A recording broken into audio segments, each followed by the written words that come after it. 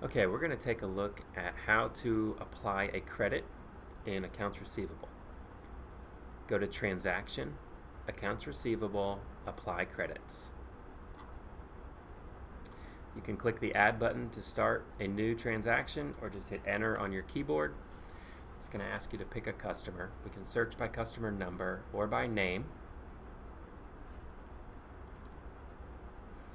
Then it's going to ask you to select a credit, which is this button. You can click it or just hit Enter again. That'll give me a list of open credits.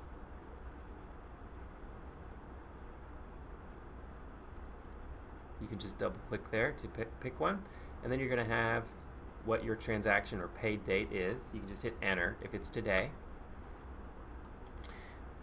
And in the grid, it's going to ask you to pick the invoices that you are applying this credit to. I'm going to pick this large one here.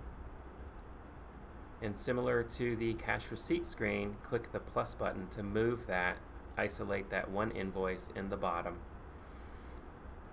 You'll notice now it's applied $3,252, which is the total amount. There's a $0 balance on that open credit now. And my ending balance of the invoice has changed from $35,350 to $32,098.